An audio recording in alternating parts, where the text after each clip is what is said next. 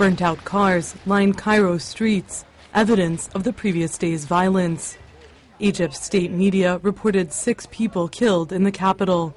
The violence broke out near a Muslim Brotherhood protest Monday, where supporters of deposed President Mohamed Mursi have camped out for 3 weeks. Police sources said hundreds of the protesters clashed with local residents, street vendors, and others nearby. This resident alleges masked men with machine guns came from a nearby mosque and created chaos in the streets. Other accounts suggest the Morsi supporters were fired on first, and his party, the Muslim Brotherhood, described it as yet another attack on peaceful protesters. Clashes resumed at dawn Tuesday, during which a police depot was set on fire and a medical clinic sacked by unidentified assailants. At least 33 people were reported injured.